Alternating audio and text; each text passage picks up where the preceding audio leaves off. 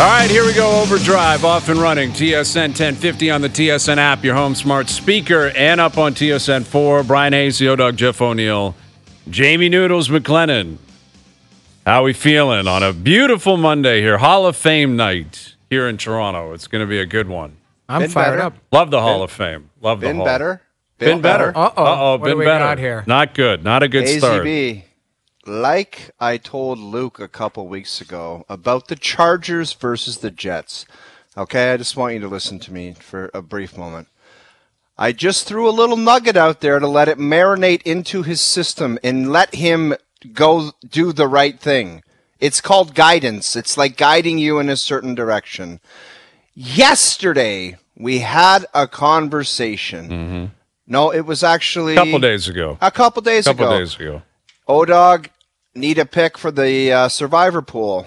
Yeah. And our options were Buffalo or Cincy. Yeah. And I said one thing to you, and it was a nugget that was supposed to go into your brain and marinate and sprinkle knowledge. And I said, I'm worried about Cincy as having a letdown game, but ultimately it's your call because you're the boss of the Survivor. And what did you do? Went with the Bengals. Yeah, we went with the Bengals and we're out. We've been grinding through 10 weeks. I've never been more furious in my life watching that game. Hazy, I don't know what it is about the Survivor pool. It's the same feeling as losing to Detroit in the finals when I'm out. It's because it's like this little side thing on the weekends where it's like you nod the head, you're like alive, on to the next one. I know. It's like Bill Belichick Survivor pool, on to the next one. And then I saw the Cincy score, and I'm like, we're done. Like, I don't have that extra little nugget on the weekend. I know. And it bothers me. It bothers me. I'm sick to my stomach. And listen, Boyd, like, it was in his hand, third down. Like, I'm watching the game. This is where I have too many things going on with gambling. I need to start focusing because the Packers are playing the Steelers. My brother-in-law, Trevor's a big Steeler fan. He sends me a note. He's like, should we bet on the game? I'm like, sure, I'll take the Pack. You need a whiteboard. Yes, I do. To track everything. So he's on the Steelers. I'm on the Packers. I got that. In our Hayes and Company versus Timo and Wilson, I'm on the Ravens against the Browns. That's tight. Right. I lost that. The Packers lost.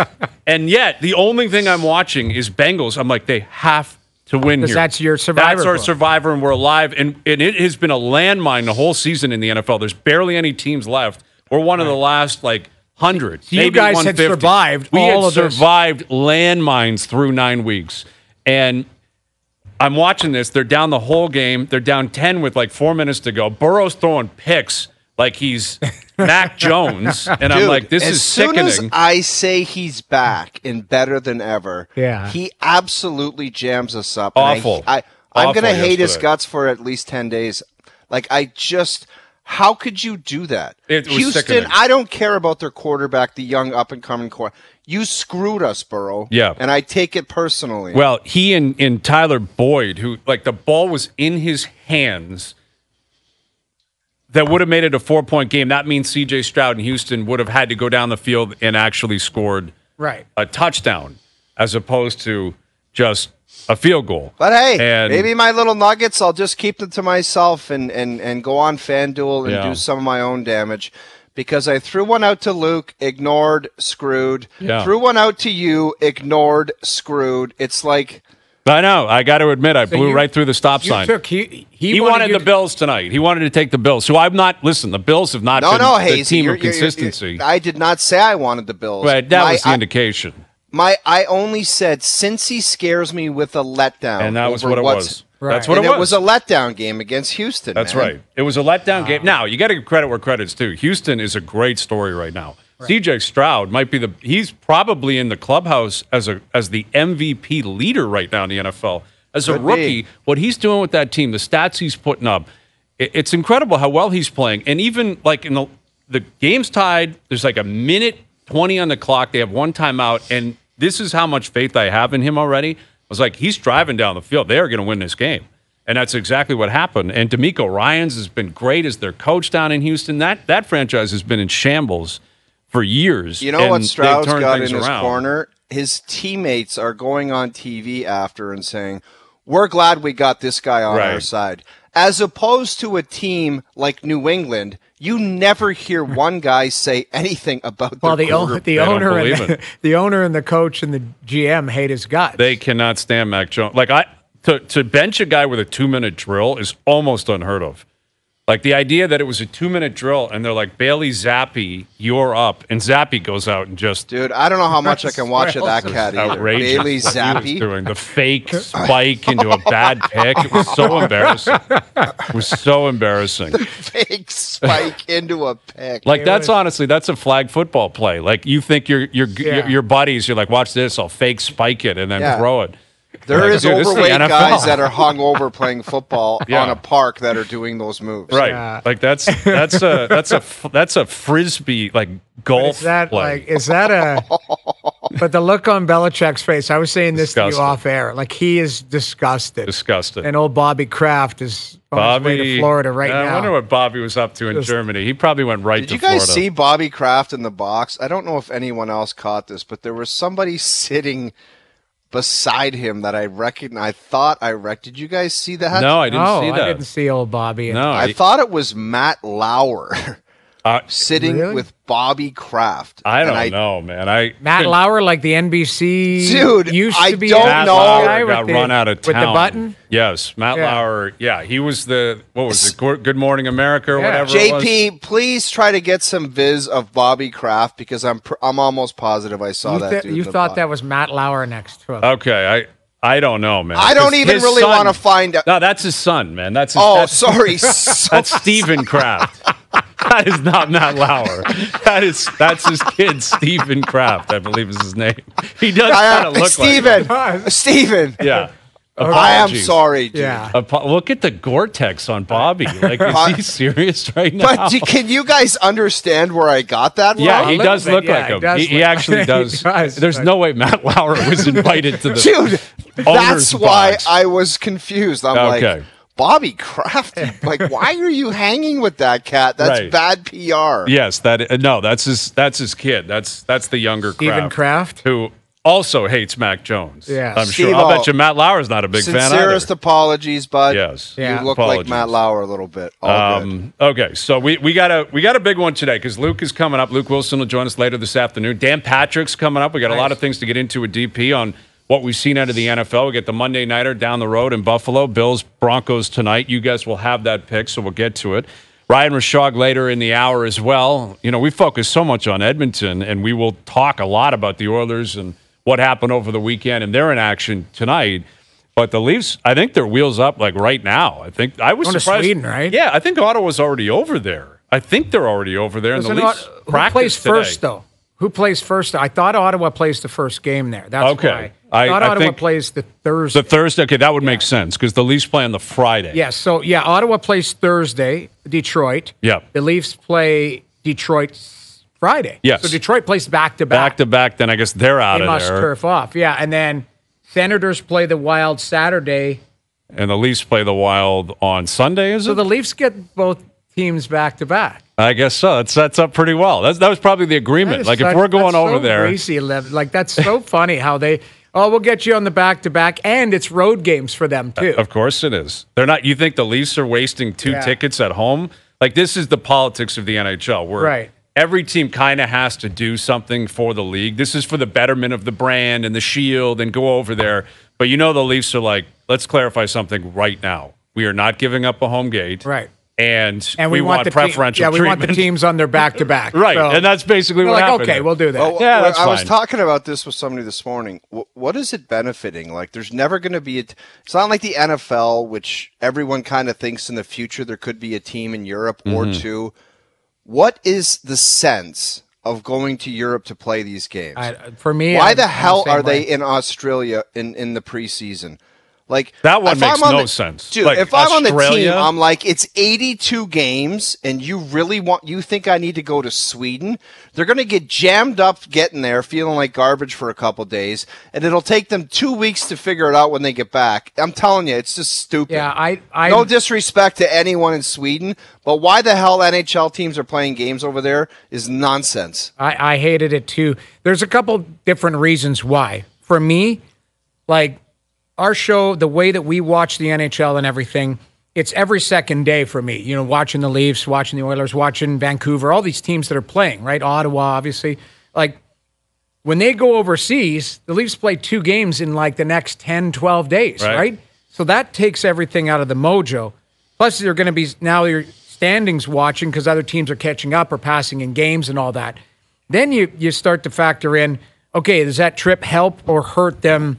Time change, jet lag, all of that. Like these teams that go over, I know you're trying to grow the game, but I've always disliked that. Again, it's above my pay grade. I don't really care, but I care more from a selfish viewing standpoint. Yeah, too. It feels like, to me, it's, you know, there's only so many pure hockey countries in the world that they can attack, right? Like and Sweden happens to be one of them, right? We know that Sweden, Finland, big time, yeah. Russia, they're not going to, obviously. Yeah. But this is almost them throwing a bone to all the Swedish players that have played here. I'm sure I'm sure there's data behind the support they get over there. I don't know. Are jersey sales high over there? Is there some sort of TV deal? I don't have the answers on that.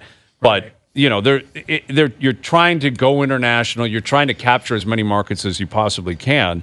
And as a result, you know, the 4 teams that go over, they got to go over and bite the bullet. And it's been happening year in, year out, and it will continue to happen. I'm shocked that the Leafs are part of it because they're usually tied into more, you know, national TV, all of that. I would Saturday nights, all of that, right? And I would listen. The Leafs have a long history though with Swedish players and with Sweden, like Börje Salming and Mats Sundin. To my knowledge, are the 2 most revered Swedish players ever, and they were both Maple Leafs and long-term Leafs and like legends and gods in that country. Yeah, and you throw in Forsberg and Lundqvist. Like they're just, I mean, well, there's a lot of great Swedish players, but like Salming was the first, and he was over here, and it was the Maple Leafs, and Sundin, like you played with him when, like in 06, I believe Mats was the captain of that team. Like it was as much as Lundqvist was there and Alfredsson and the Sedins. Like there's been great Swedish players. Sundin went first overall, first Swedish player ever, I believe, to do that. Anyway, it doesn't. No, but my point being is, I think the Leafs have an appreciation. I'm sure the wheels were in motion anyway. But you know, Salming last year passing away, the news of Borja. I'm sure the Leafs were like, okay, we'll go over there. We have a rich history there, but. Yeah, you're right. Usually it is 4 teams from smaller markets. It's like you got to go over there. But then at the same time, you look at the NFL, and the NFL is as big as it gets. They just sent Kansas City over there, right? Kansas City and Miami went over there. The Bills went over there. Yes, Kelce's got some air miles on him, hey? Kelce's got some air miles. He's in Argentina taking in Taylor Swift concerts in Buenos Aires. Let me, okay. Like how long of a flight is that? I'm completely off the rails here. Believe me, I cannot speak to fashion, but what the hell does he wear? His gear is the worst gear in the league right now. Dude, it's the worst gear in the league. I don't know what he's doing. I would be so afraid of Taylor Swift looking at me saying, what the hell are you wearing with these blue jean outfits and this nonsense? He had like an 8-ball on his shirt. That's what I mean. It was like ice. I've seen this, like Vanilla Ice used to wear that. That's right. Ice Baby. That was the outfit with the giant pants. That's exactly what he was wearing. It looked like spray. You know, you spray paint like stuff onto the back of a coat. It's brutal gear. Like again, I have no leg to stand on because I do not dress impeccably. But watching him stand there and she sings that song and includes him, Karma, Karma or whatever, all jacked up, and he's standing there in like a shirt that's probably a $1,200 shirt, but it looks. Probably weird. More than that. Yeah, exactly. But anyways, I'm off the rails. No, but you're right, though. I think the same thing, like him walking around. There it is. Like he's got like leaves on it. It's a Tommy Bahama shirt. Yeah, it's just brutal gear. There's no other way to describe it. But maybe that's the way. That is the way people dress today. You know, no one's dressing like Travis Kelce. We are old men. I don't know, but it is just watching that. And he walked. Remember when they were walking out of the stadium together, and he was wearing like a jean Sweedo. Like he was literally wearing like. That was when she first went to the game. Yeah. Yeah. In the through the locker room and all that. His outfits are outrageous. Bad gear, man. Luke's talked about it. Bad it's gear. Shocking the leash this guy has. Superstar or not on the team. Like he's been at the World Series. He's been he was in Philly watching baseball, and now he's in.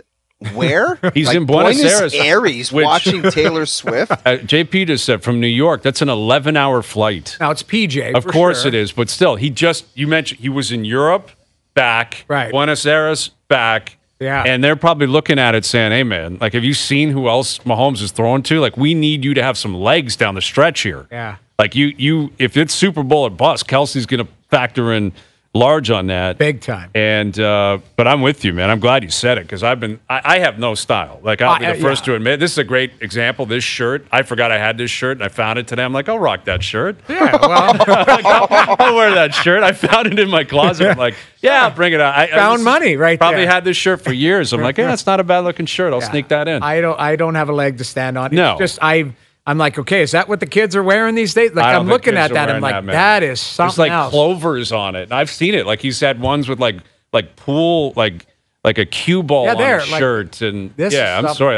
That's not good gear. But anyway, Travis Kelce's living his life, and he is obviously living a pretty good one at that. Him. But yeah, the Leafs they're on their way to Sweden, and you know those were two big wins over the weekend because of the mood on the way over. The media on the way out, if you lose those games, all of a sudden you're really chasing it and you're in a bad spot. And like, oh, you were down there. Oh, Noodles, you were down there on Friday. And it was, it was a typical early season Leaf game. But the one on Saturday, I was there. That one sticks out to me. Like the game against Vancouver, I thought they played great in the second and third period. Like they dominated. That's off a back-to-back when Vancouver was waiting for them. The first period, they were chasing the game because they're on the kill the whole period. Yeah. But that was because what has clearly happened here is they're overcompensating for the Boston embarrassment. Right. Like they're overcompensating. When the Marchand Liljegren thing happened, they had their meeting, and now they're like, the rest of the league's looking at us, the rest of the league's laughing at us, and we're not going to put up with it. And I have a great appreciation for it. Like that Giordano fight was a great tilt. And Gio won that fight. Like he's 40 years old. And, you know, he's got pride. He wants to be a part of a team that obviously is not being laughed at. And that's a reaction. Domi had a reaction later in the game on Cole when he threw a big hit on Robertson, which I think there's a connection there because obviously he's trying to take Robertson under his wing a little bit. And I think that's a perfect example of how you can have your cake and eat it too. Where, yes, you took instigators, and the league's got to give instigators there because you can't have fights after clean hits without some sort of a penalty. And was it a clean hit? Because Sheldon Keefe said, did you hear his comments today on the Camp hit? Yeah, I was in the building, so I didn't see. Clean hits. They looked like great hits. But did you hear Sheldon's comments kind of today? tongue-in-cheek that he's... After, the swelling's coming down after that massive clean hit to the head. Camp. I was like, it was. Yeah. Like, it was a hard hit. And I like the response, and I like the overcorrection. It shouldn't have happened. It shouldn't have to come down that way. But better late than never. You're pushing, and it's still early in the season. Yeah. What you're doing is saying, okay, maybe we didn't handle it properly in Boston, but we're not. That's not going to be the case moving forward. Right. And I was fine with that. I don't want to make it into a massive ordeal. And it's great what Gio did, and it's great what Max did. But if they're ever really going to have the viewpoints of their team and their personnel change from outside people, which maybe they don't even care. Down the line, it's got to be John Tavares doing that, or it's got to be Austin Matthews, or the two of them, or Matthews and Marner. And then people might look at it and say, maybe they've got it now and maybe they are different. Like, I'm not going to go full Toronto on this and make this into that it has to be them. But for it to actually someone look at it and say, those guys are different, that's what has to happen. No question. No question. And I'm not taking away from what those guys did. But for people to really look at it and say it is different, which down the line is for someone else to figure. I have a pretty good idea, I already know. But down the line, someone else will have to figure it out. If they change and are different, if it makes a difference in what happens to these guys' futures. Right. Yeah, because at some point, something spontaneous is going to happen when they're on the ice. That's right. Like it's going to be. If they're just looking around saying, oh my God, who's going to punch that guy in the head? It's going to be like, well, there you go. I think the example is the line made with Matthews now, where you look at Robertson. Now, Domi may have reacted that way if Yarncroke got hit, if anyone got hit, but I'm not sure. I think in particular, he's like, this is a young guy. He's coming up. He's on my wing. I'm the veteran. I want to protect him. Where if Nyes gets hit like that, that's what we're talking about. At some point, it's going to be Matthews who says, no, that's my guy. Right. He's on my line. He's a rookie. And, there's going to have to be a reaction. But, again, it's a bit of an overcompensation, but it's one where I didn't love the fact that they didn't kill either penalty. Like, those are ones where you guys know, like, some kills are more important than others. That's one where you want to get a kill. You galvanize because you're like, you want to. take that instigator, you'll take we'll kill it off. And let's kill it off. But they didn't. Suck it up. They didn't kill it, either of them. I believe Vancouver scored on both. Yeah. But still, they got the win in the end. So you served the message and you got a win in the end. Right. And hopefully Sheldon Keefe was right. When talking about Domi, when talking about Bertuzzi, when talking about Klingberg, it's going to take some time. He said this early in the season, a couple of games, and it's going to take time for everyone to find their role and to get comfortable. And as of right now, it looks like Bertuzzi's looking more comfortable on that line with John Tavares and William Nylander. Yep. Pretty hard not to, the way that those guys are playing. Yeah. But that seems to be going well. Max Domi playing with Yarncroke and Robertson, maybe that's a quality third line that contributes some offense. It's got some bite. You saw the fight with Max Domi. But the big question is that fourth line chips in some goals, and they don't get scored on 4 times. And guess who's not on the ice? Right. Is Ryan Reeves. So how they're going to approach that, I guess going into Sweden and after that, is going to be interesting. Because, Hayes, you were in the building. It had a different look as opposed to getting caved in and pulling pucks out of your net. And I feel for the guy because he wanted to come here. He seems like a great guy. He's a team guy. He's old school. He plays hard. But when he's on the ice, it's not working for them. So how they're going to handle that is going to be very interesting. Isn't it like it should have been accepted right from the start of the year that he wasn't probably going to play every day? He's 37. Like, we didn't. The only difference that for me is the guy who's 40 is playing every night because they can't. Like, they don't have anybody else, really. And that's Gio. Like, right. The older guys on the roster. And he shouldn't even be playing every night, Jamie. But he should be he has to right now. He should be a quasi in the state of his career and his age and how good he's been. He should be helping. He should be coming in and out of the lineup and helping young guys. But they have no one else. They so have to play him. They have to play him. And I have a great appreciation for his approach. I think since the Boston game, but I thought on Friday against Calgary, Giordano was really chippy, edgy. And on Saturday, that's exactly how he played. And what I appreciate is that's a guy who's 40 who is hearing what's going on and understands that there's a depth chart, and he doesn't want to take himself out of it. And it would be easy for him to say, I'm making $800,000. I've played 1,000 games. I've won a Norris, whatever. The fact that he is still almost acting like you would expect a 20-year-old to act. In other words, I got to stay on the team. Like, I'll fight if I have to. I'll hit if I have to. I'm going to be pissed. I'm going to block shots. Like, that is really impressive. Play every night. It was really He's impressive. A great leader. He is. Really. And I like, you really witnessed that. I saw it again. Not that I'm not familiar with his game, but I thought of that. I'm like, all right, he looks at this like, okay, Liljegren will return at some point. Timmins will return. All of a sudden, Zadorov wants to come here. Where do I fit? Yeah. And what Giordano was saying to me, based on his actions, is I'm not coming out. Go talk to someone else. Like, I'll hit, I'll fight, I'll block shots. That doesn't mean he'll stay in the lineup. And I agree with what O's saying that at some point he should be your 6th or 7th defenseman.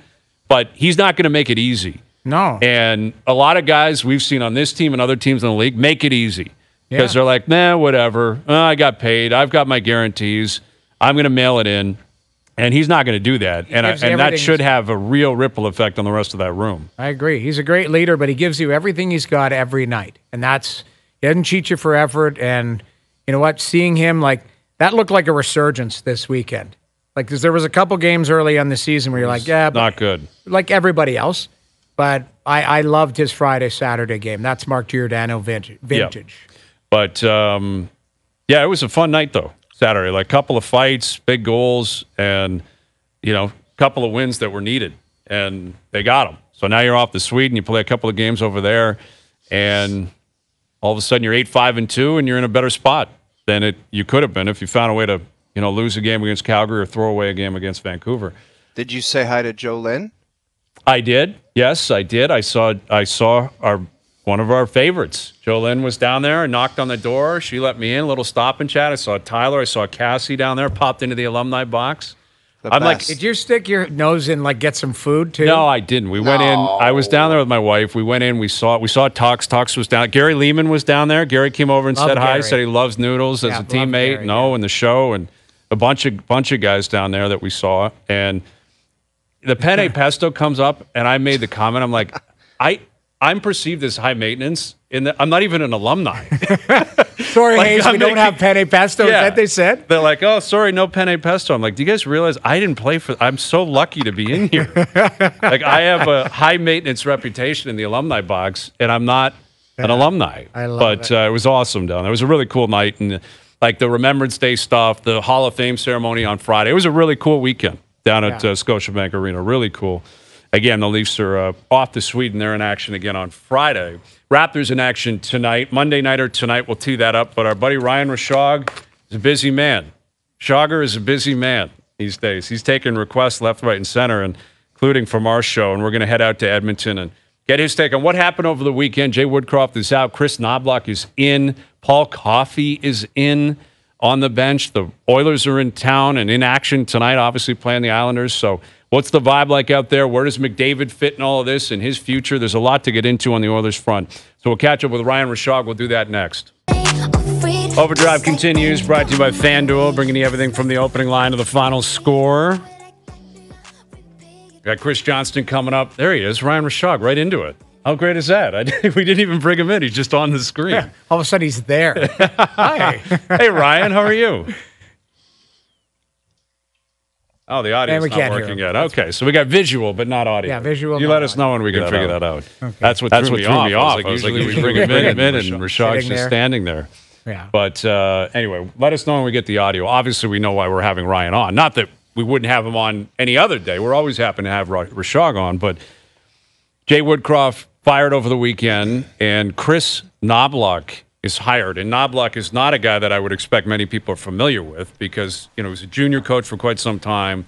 And he's been in the American League, American Hockey League for a while. Hartford, he's the AHL coach for the Rangers. And assistant coach in the NHL, I think, for a couple years with Philly, I think it was. Yeah. Yes. Yeah. But, again, not a household name. Nope. But has a history with McDavid, has a history with, I guess, Connor Brown, with Warren Fogle, with Jeff Jackson, who now runs the show out there in Edmonton. So is that why this guy got hired, Hayes? Because he had a relationship with McDavid? That's what it screams of to me, but obviously Jeff Jackson knows him. Like, Jeff was an agent that was in Toronto and was working in Ontario a lot. I get it, and I appreciate thinking outside the box, just not recycling and grabbing some guy just because he's been in the NHL before. But I don't know. Let's ask Ryan about it. He'll have more details. Here he is, Ryan Rishaug. You can go ahead and answer that, Ryan, because that's what it screams of outside Edmonton is this is McDavid's guy, so that's why he's the head coach now. Yeah, and I think there's a few decisions that have been made that kind of lead to that narrative, right, about like just with Jeff Jackson being brought in the position he was brought in, and now Chris Knobloch, Connor Brown, his old line mate, kind of is like. Like Jay Onright flat out asked me last night, what's going on? Like, is he the GM or what?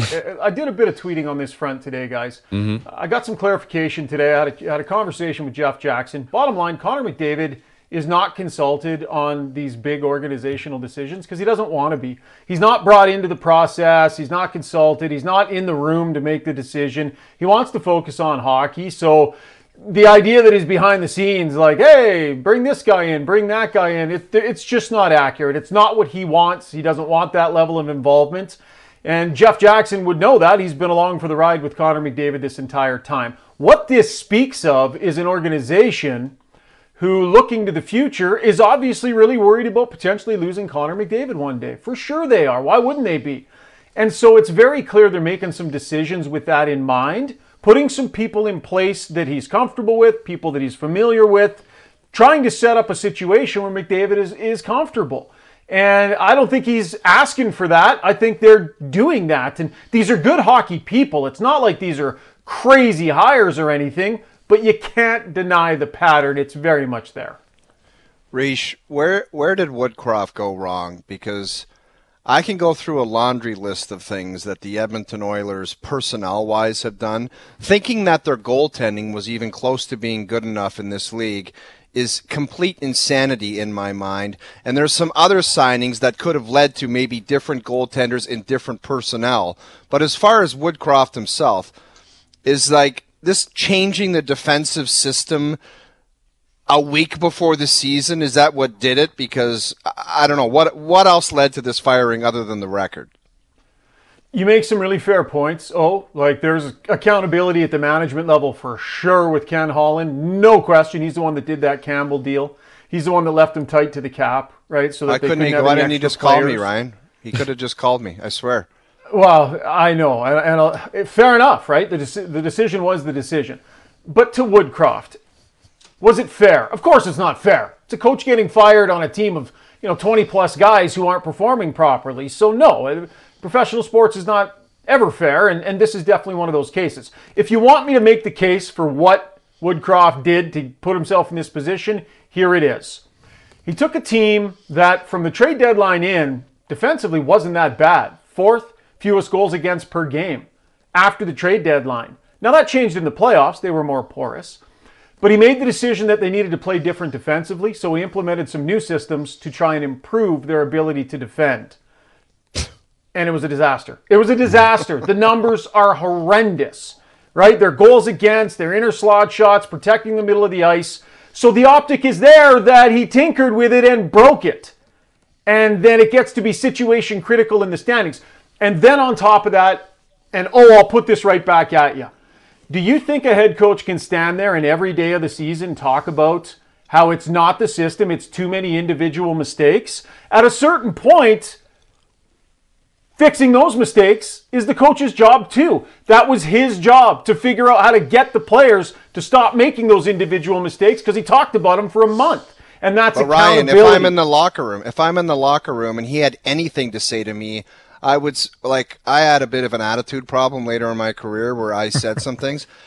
I would say, why don't you get a goaltender? Trail of annoyance. A loose cannon, it's been described. Yeah, but I would say, why don't you get a goaltender back there? It's not all on the goaltending. They were giving up 25 high-quality chances a night. But you just don't have a chance to win. It's a lazy narrative to just go, it's all the goalies. Guess what? Stuart Skinner played in the All-Star game last year. Yes, I'm not talking about last year. They've been terrible. I'm not. What I'm saying is that was one of their problems. They had 10 problems.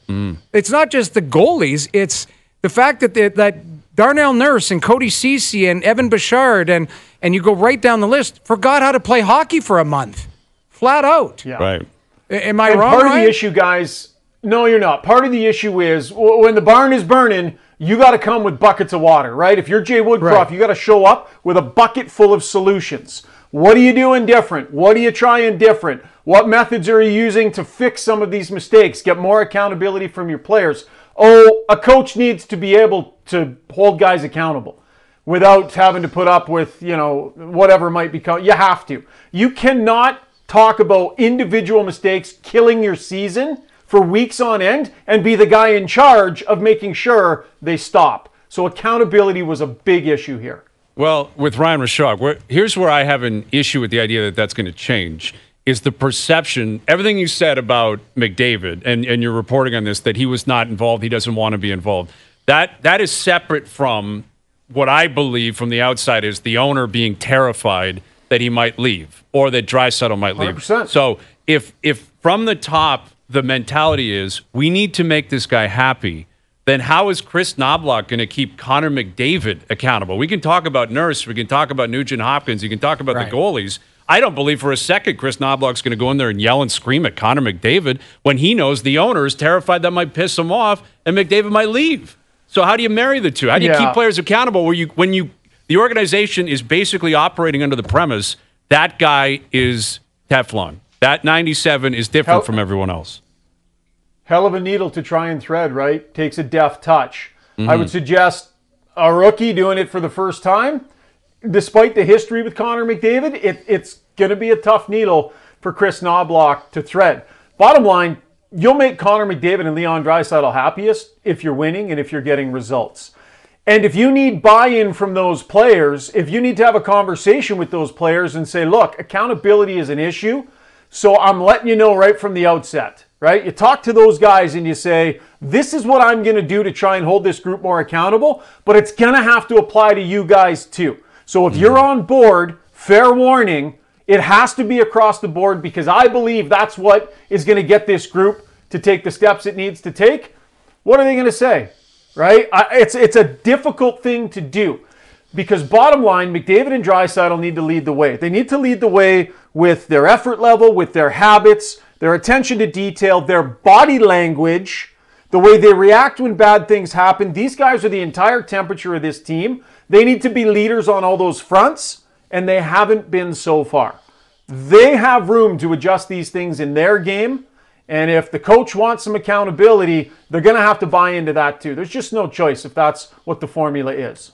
Do you believe, Ryan, and this isn't anything about the hire, this is just the overarching take a look at this.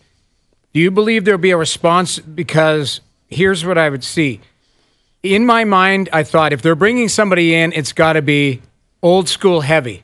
It's the Laviolettes, it's the Sutters, it's people like that, the no-nonsense. You can bring them in for a year because they know how to win, they know what to do. Bringing in a guy that, yes, Connor McDavid knows, but just to your point, Leon Draisaitl doesn't have a history with, and the guy's 45 years old and never really, I mean, he played the game, but not. You know what I mean? Is he going to be treated like the substitute teacher? That's the thing, because in essence, was Woodcroft treated like the substitute teacher at some point too? The game is different nowadays. And it's a question to you, Ryan. That's not a statement. I'm just saying the game is different nowadays where guys do look back there and there has to be a level of respect of who they're working for, who they're working with. How is Knobloch going to establish that immediately outside of the parameters that you just laid down, saying to those guys, I'm holding you accountable as well as everybody else? And that's part of the issue with this, is they've started in a deficit on that front with this hire. Right, Jay Woodcroft had 17 years working his way through the National Hockey League. He had coached these guys as an assistant. There was pre-existing relationships with all the main players. He comes in as the head guy, got amazing results right away, and he had buy-in. McDavid and Draisaitl today both said no chance he lost the room. Guys, my gut feeling, and I just came from that locker room, my gut feeling in talking to those two players, I think they were stunned that this happened. I really do. I think that they were feeling like they were hopeful they were turning things around with that win. And when they got that news, and I don't believe they knew ahead of time, that they were stunned. And in some ways, I think probably a little bit angry.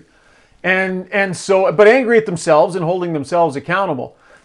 So now they've got a coach that hasn't done this before. And they're kind of starting over again. And it's going to be a tough hill to climb. But we know how talented these guys are. We know that if McDavid and Draisaitl sort their games out right away here and they get any goaltending at all, they're going to get back on track, guys. It's not like it's some crazy algebra equation that they got to figure out how to write this thing. It's pretty right there for all of us to see, isn't it? Well, that's what is kind of amazing when you look at the opportunities that Knobloch's predecessors had. Like, you got a situation here where you're Chris Knobloch, regardless of how you got the job, why you got the job, you're there. You have McDavid and Draisaitl in their primes. And like Woodcroft did, like Tippett did. Like, this is the fifth coach now in McDavid's career, which is remarkable. Nugent Hopkins, I think, is up to like 8. It's like the Browns quarterback list. It might be 10. It's wild how many coaches they've played for almost half of the coaches in Oiler history. I thought I saw that on Twitter the other day. That's amazing. That blew my mind. No one even brings that up. Nuge is just like, sorry, who are you? You're the new coach? Okay, great. Yeah. Just tell me where I'm supposed to stand here. But that's insane. It's crazy, and there's no stability there. And now, yet, again, if you're Knobloch, and I guess Paul Coffey, and we can get to that in a moment, but what an opportunity. We got to get to the owner. Well, the owner's at the of course, like, that's always the reputation, Ryan. You could speak to it. Like, we're in Toronto, clearly, but the reputation outside of Edmonton is that Cates is just, yes, he's an owner, but he's a super fan, and the 80s Oilers have been running it forever. And I guess that's kind of continued because for some reason Paul Coffey's on the bench, and no one can really explain why he's on the bench. Yeah.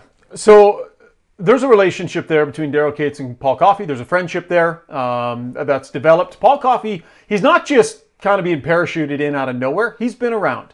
So he's been around the organization a reasonable amount. He's been working with different players individually. Like, he has been around. But you make a very fair point, right? How can a guy have the job of advisor to the owner and also be the assistant coach sitting in the coach's office? How do you maintain a normal chain of command? How do you maintain, like, how is Chris Knobloch put in position when the players look at the situation? Anybody that looks at this situation is like, who's in charge here? Like, what's happening here? You got a direct pipeline to the owner from the end of the bench, which Paul Coffey's really well-intentioned, and I think his plan is to help this situation. And I think, I asked him the question about that. He said, well, it's about respecting everybody.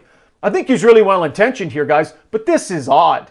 Like, there's no denying this is an odd structure for Paul Coffey, basically on a temporary basis, right? He's here till the end of the season in that role. And holding on to his role as advisor to the owner as well, it's got to be one or the other, or the chain of command just gets mucky. And that's part of the issue. You want to talk about empowering a head coach? They didn't let him bring in his own guy. They handed him a guy who, by the way, is on speed dial with the owner. The optics are just, it's definitely off, strange. Guys. Yeah, it's strange. It's been a strange start. And now they got the Islanders in town tonight, which the Islanders are just going to play the same way they play every night. Sorokin, I believe, is starting, which is terrifying because he's so good. He is. And something's going to have to give. So we'll see. It'll be an interesting night. It might work. Yes, it might work. Like, well, who that's knows? what I was going to say, Reach. If Paul Coffey, if he's been watching these D-men do the same things over and over again and just simply say, that right there, or whatever the hell they were trying to do in their own zone, if he can fix that alone, then it's a victory. Absolutely. Yeah. That right there. He has presence. He has knowledge. This guy, this might work. I don't know. But we can all agree heading in, it's a little odd. A little bit strange. A little bit different. All right, Ryan. Great stuff, buddy. Enjoy the game tonight. We'll do it again soon. All right. Yeah, cheers, guys. There he is, Ryan Rishaug of out in Edmonton. And, of course, the Got Your Back podcast with our boy Struddy, who I'm sure is on fire these days. And I can't even imagine what Rishaug and Struddy, and if this kind of goes south and doesn't work afterwards. Well, there's nothing you can do about it now. This is the thing that, wrong wording, pisses me off about all this. Jay Woodcroft has had 100 wins in the last 2 seasons since he's taken over. All of a sudden, he's forgotten how to coach 12 games in. How about the players play better? Well, and there's flat out. The wild thing is, naturally the general public's going to go to the best players, and the assumption is, okay, it's McDavid, Draisaitl, they're the greatest, but they haven't been. And I know McDavid's banged up. I think we all concede that. But I saw someone tweeted out last night. He's gone 8 games without a goal, which ties the second longest goal streak of his career. He has 1 point in his last 5 games. That is the fewest points in a 5-game span in his career. Yeah. He is doing nothing offensively. And Draisaitl's not far behind him or ahead of him, I guess. So, yes, you can. There's so many different fires out there. But what makes this fascinating is how great these players are. They're in their primes, and it's being completely they're in wasted. A slump. They've got to play better. They have to. It's more than a slump. It's got a different look to it. It's they've always been too good for that to happen. So honestly, I always look at it and I'm like, it looks like there's something wrong there, seriously wrong. Somebody did something, or I don't know how to explain it, but sometimes something internally goes on where you see a team play and you're like, they got issues, and I don't know. I've never seen those guys play like that. Those guys are automatic, 2 off games, and they light it up the next one. That's what's shocking. Both of them are gamers. McDavid's the best player in the world, and that hasn't changed because of 13 or 14 the other guy's games. second. Exactly. And the other guy, I think, is even more clutch in terms of it's a moment. Watch it. Watch yourself. Draisaitl's coming tonight. And I haven't done it. Yeah, it hasn't games. happened. It's wild. What is Draisaitl? He has 15 points, and I think McDavid has 10. Yeah. They're getting, it's not even close. Yeah. It is not even close to what the expectations are. It is a top player league. I say this all the time. You can't expect Warren Fogle to dig them out. Not gonna happen. Has to be McDavid and Draisaitl. Yeah. That's who they pay. Yep. So. Chris Johnston in about 20 minutes. Dan Patrick coming up this afternoon as well. Luke Wilson still to come too. Overdrive continues, TSN 1050 and on the TSN app. All right, Chris Johnston coming up. Dan Patrick coming up. Monday Nighter Bills in action. Grey Cup has been set. The Argos. Didn't go so well. Ooh, was that a choke job, man? It wasn't even a choke. It was just they didn't even show up. They got pumped. They got Boston Bruined. They were clear away favorites, and they just pissed it away. But they beat themselves. Chad Kelly. That's one of the worst performances. I felt for Kelly after the game, but he's a pro athlete. He had a great year. I think he'll be the MOP. Gave him a contract. He's the guy. Threw 4 picks and lost a fumble. Like I was watching the game, and then I was going down for dinner and going to the Leaf game. I was listening on the way down, and Mike Hogan, every other sentence was picked, intercepted. Somebody should check on Hoagie. Hoagie, I think, was in a dark place on Saturday because it was Poor Hoagie. It was that ugly, and like pick sixes, like it was just like they are not. Well, the winning pick this game. sixes were devastating. Yeah, like it's not like did Montreal play great or the Argos played awful? I think Chad Kelly played awful. There's something that position. There's some positions you would know this. You lived it. A goalie, a quarterback. You can literally lose the game. Yeah. A pitcher, if you're throwing matzo balls over That'll the plate. eat at those guys. That'll eat at those guys down the road, man, because it's a wasted opportunity. You look at the Boston Bruins last year, the Argos, like it's just like it doesn't kill you. You live your life and go on, but you sit down at a campfire when you're 50, 60. I do it now at 47 where you're like, that was just such a wasted opportunity. Like, it could have been so different, man. Yeah. Like, the outcomes and different lives, things that happen to people could be so different if you just won that You one. win that game, you win the Grey Cup, you're considered maybe the greatest team of all time. That's right. And now then you're at all these functions. Yeah. It's now life-changing. It's in a completely negative way. forgotten. Like, let's That's call it right. what it is. No one's going to remember the Bruins. Nothing. And even the Warriors, I mentioned. When the Warriors won 73 games, they lost to LeBron in the final. Yep. That was the finals, Game 7, but they lost. Yeah. But now it's like the Argos, okay, great regular season, but you got pumped in the East Final. Wasn't good. Wasn't good. All right, Chris Johnston coming up. Dan Patrick coming up. Overdrive continues. TSN 1050 and on TSN 4.